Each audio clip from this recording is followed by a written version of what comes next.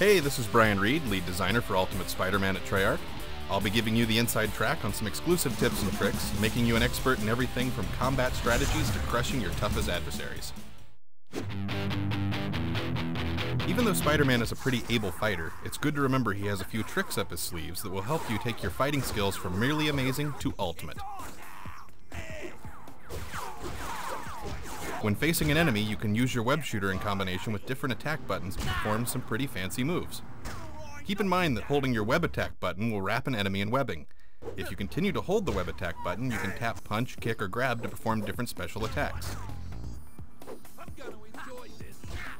For example, hold down the web attack button, then press punch to reel in the bad guy and perform a two-fisted slam on his head. When you hold down the web attack button and press kick, you'll reel him in and then perform a jumping backflip kick, which kicks him way out in front of you. When holding down the web attack button, press grab. Spidey will zip towards the enemy and perform a forward flipping two-footed stomp. If there's a lamppost nearby, press the web attack button and then jump, and you'll leave the enemy hanging from the lamppost. This will take them out of the fight for a little while and let you concentrate on his friends. Finally, when you're holding down the web attack button, you can push the left analog stick the opposite direction of the bad guy to send them flying on a web line. Spider-Man will do a lot more damage if you switch between punches and kicks. If you just punch on a guy for a while, you're going to hurt him, but not as bad as you will if you go back and forth between the punches and kicks. Also, be sure to do what Spider-Man does. Bounce off walls.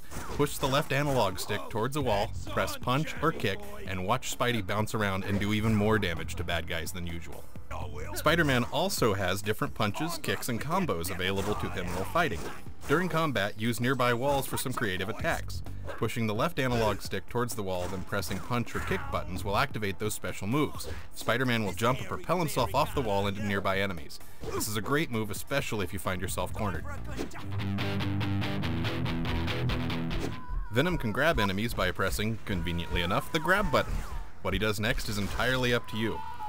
Press and hold the grab button to grab an enemy and follow it up by pressing the punch button. Venom will slam the enemy face down on the pavement as hard as he can. Press the punch button, followed by the grab button. Venom will grab an enemy and try to snap them like a twig. When a claw or tentacle attack just isn't enough to put your enemy down, well, Venom can throw cars. To use a car as a weapon, all you have to do is pick it up with the grab button. Venom will then toss the car with all of his strength. Pressing the grab button twice rapidly will make Venom perform a quick throw. Using the right analog stick, you can aim the direction you want Venom's car toss to go. This allows you to put the damage exactly where you want it.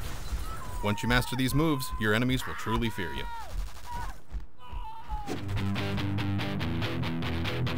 When the battle begins, Rhino has made his way to a construction yard and is attempting to rip out a massive gas storage tank. Now this is bad news for all involved, so here's some tips to help Spider-Man save the day. Attack Rhino by jumping up and grabbing onto his back. Pounding on Rhino's armor will get the big guy's attention. Once Rhino is focused on Spidey, you can lead him over to the big patch of wet cement. When Rhino does his power punch and gets his hand stuck in the wet cement, it's time to activate the wrecking ball and send him flying.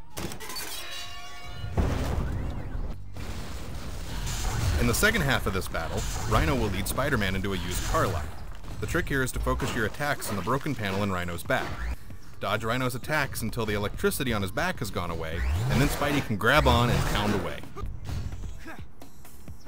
Repeat this a few times and you'll win the battle with ease.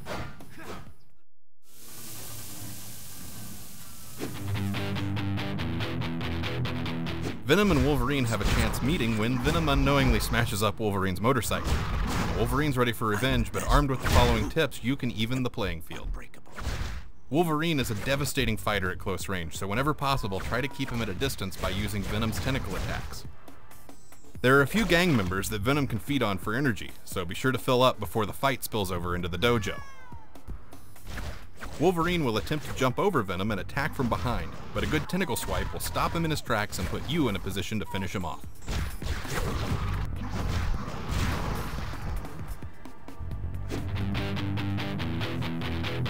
Green Goblin is loose on the streets of Manhattan, and it's up to Spidey to save the day. Keep up with Goblin as he leads you through the streets, and be sure to use web zip in the areas where there are no buildings to swing from, or you'll definitely fall behind.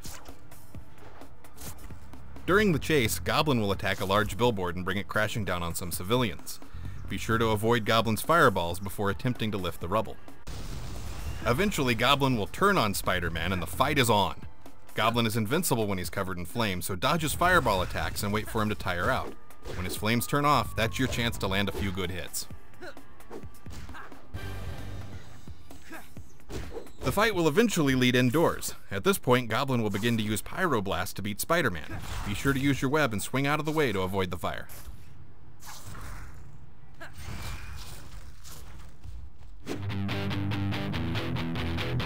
Electro is helping Trask Industries test the Venom suit. As the battle leads into Times Square, Spider-Man enters the mix, but a lucky blow by Electro knocks him out. Both villains want a piece of your friendly neighborhood superhero, but who will win? At the beginning of the battle, Electro is vulnerable to Venom's melee attacks, but you need to get away before he charges up, or you'll suffer the consequences. Once Electro is low on health, he'll power himself up on one of the jumbo signs in Times Square. Electro is now pure energy, so going toe-to-toe with him is no longer an option.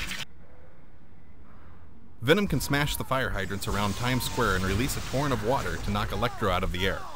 Once Electro is on the ground and back in human form, get in there and do some damage.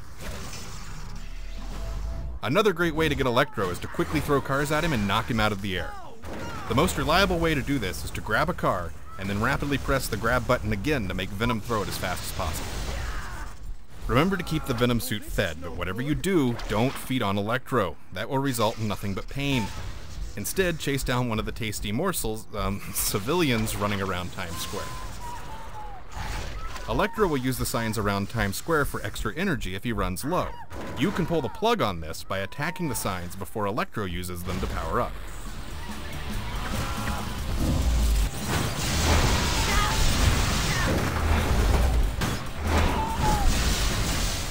So there you have it. I've given you everything you need to know to master the game, so now get out there and have fun.